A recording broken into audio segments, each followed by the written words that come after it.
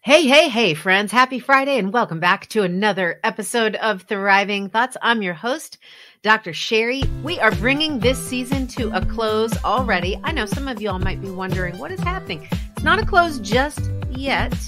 We're going to have 2 more episodes next week on friendship, and then the Thriving Thoughts podcast has an announcement, a special announcement for you. Don't worry, I am not going anywhere.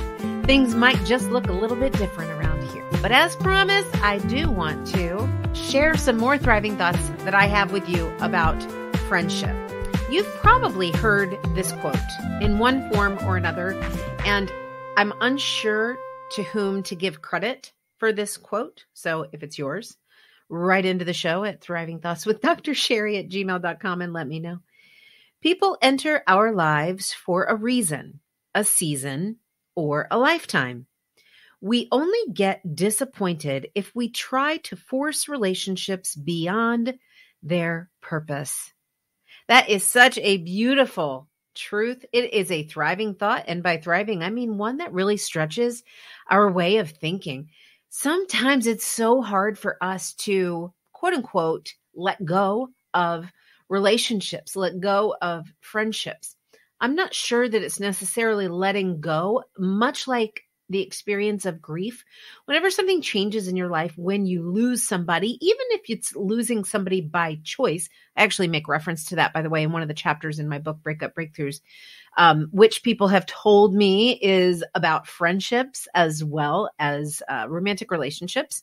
So you may want to follow up this season by grabbing a copy of that Breakup Breakthroughs and applying it to maybe some of the past relationships, past friendships in your life that have ended, that were there for a reason, a season. Maybe there was a season of your life where you tried to push that relationship further beyond its designed purpose. I do believe there is a designed function or purpose for each of the relationships and friendships in our lives.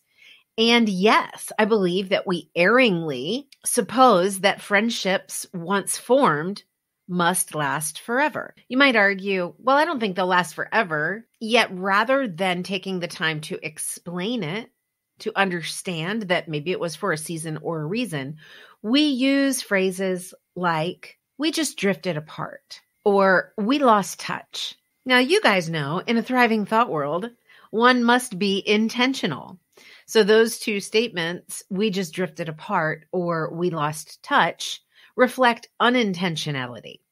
They reflect the trite musings of a striving thought world and not a thriving thought world. And I want you, friends, to grow, flourish, and prosper. I don't want you to get stuck in a pattern of lies or making excuses or using phrases, strings of words that do not prompt you to grow. When you push yourself to grow in these areas, to understand that friendships are there for seasons and reasons, and that beyond that purpose, there is no purpose for them to be a part of you. Once you understand that, there's a couple of things that you can do. One, you stop taking things so personally. And 2, you are then in a better position to understand the purpose behind friendship and share that with somebody else who's going to need to know that. Maybe that's your daughter or your son.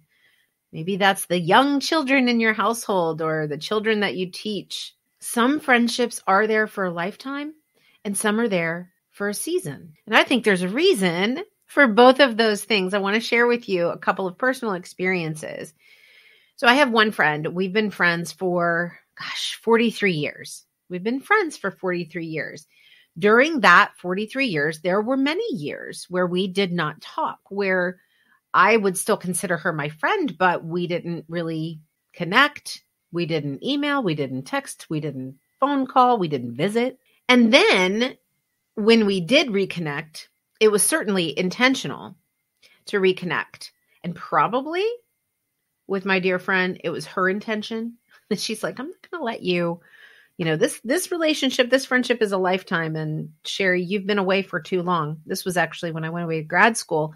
We really lost touch. But if I'm honest, I was unintentional about staying in touch. You see how that changes things a little bit? Doesn't feel so good, but it's true. And that's okay.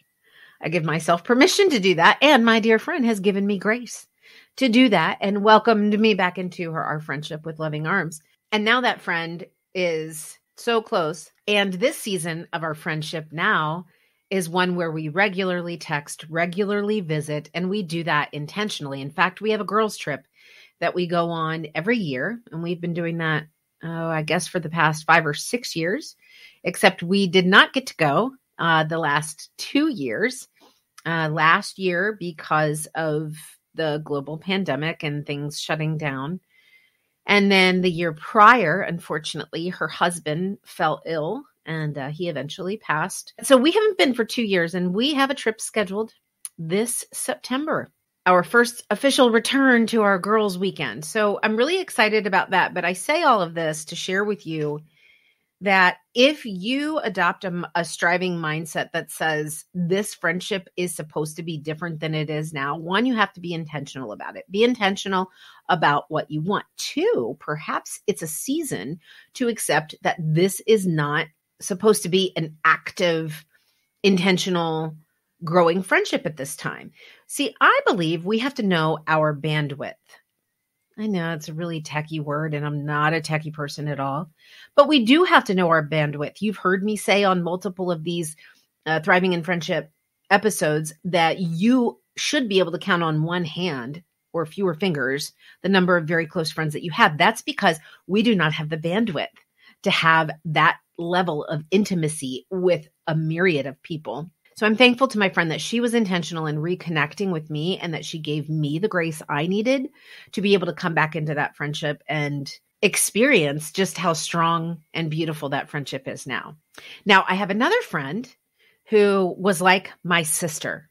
And when I say like my sister, I mean, I bawled and bawled and bawled when we moved apart. And we did grow apart because priorities in her life were different and priorities in my life were different. And we ended up moving to kind of opposite ends of the East Coast. During the time of our friendship, I felt like I couldn't live life without her. She was that much of a part of me. Now, as the fracturing of the relationship began, it hurt a lot because I really missed her.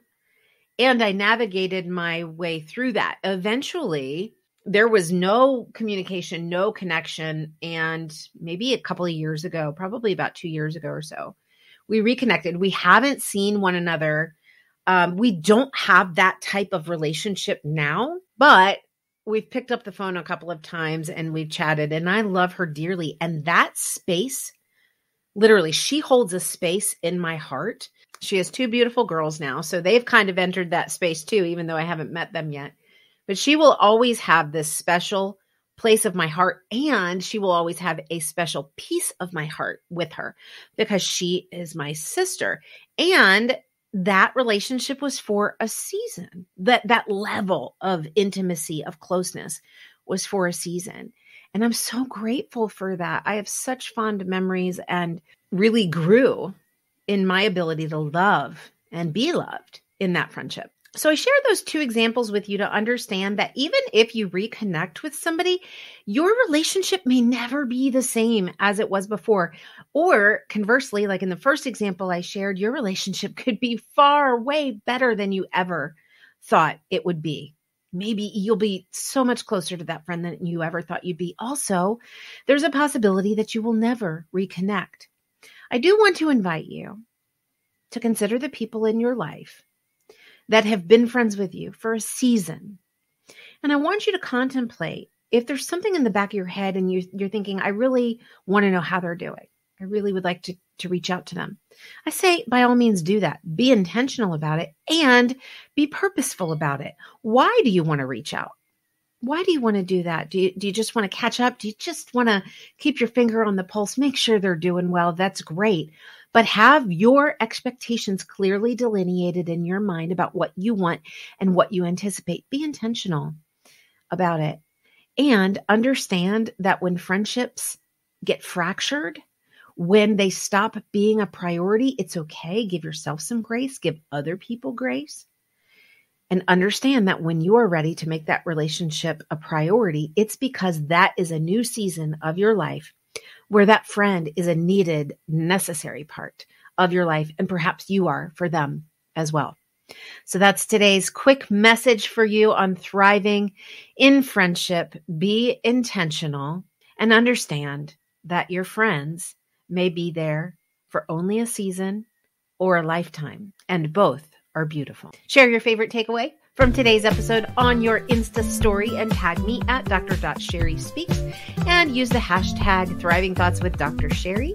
And we'll see you right back here next Tuesday and Friday for 2 final episodes on thriving in friendship. And next Friday, you are definitely going to want to tune in and not miss the big announcement for the newest season of Thriving Thoughts with Dr. Sherri.